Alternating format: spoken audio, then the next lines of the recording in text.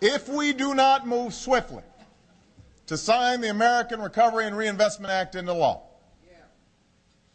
an economy that is already in crisis will be faced with catastrophe. This is not my assessment. This is not Nancy Pelosi's assessment. This is the assessment of the best economists in the country. This is the assessment of some of the former advisors of some of the same folks who are making these criticisms right now. Millions more Americans will lose their jobs. Homes will be lost.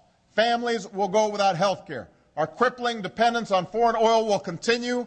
That is the price of inaction. This isn't some abstract debate. Last week we learned that many of America's largest corporations already laid off thousands and are planning to lay off tens of thousands of more workers. Today we learned that in the previous week the number of new unemployment claims jumped to 626,000.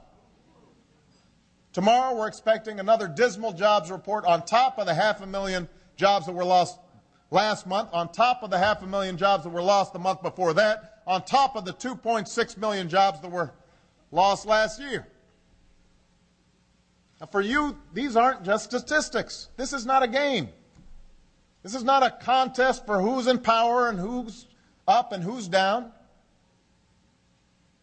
These are your constituents. These are families you know and you care about. I believe that it is important for us to set aside some of the gamesmanship in this town and get something done. Now, I believe, I just want to repeat because I don't want any confusion here. I believe that legislation of this enormous magnitude, that by necessity we are moving quickly. We're not moving quickly because we're trying to jam something down people's throats. We're moving quickly because we're told that if we don't move quickly, that the economy is going to keep on getting worse. We'll have another 2 or 3 or 4 million jobs lost this year. I'd love to be leisurely about this. My staff is worn out, working around the clock. So is David Obey's staff.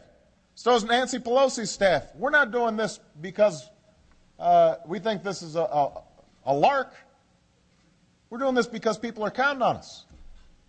So legislation of this magnitude deserves the scrutiny that it's received. And all of you will get another chance to vote for this bill in the days to come. But I urge all of us not to make the perfect the enemy of the absolutely necessary. Understand, the scale and the scope of this plan is right.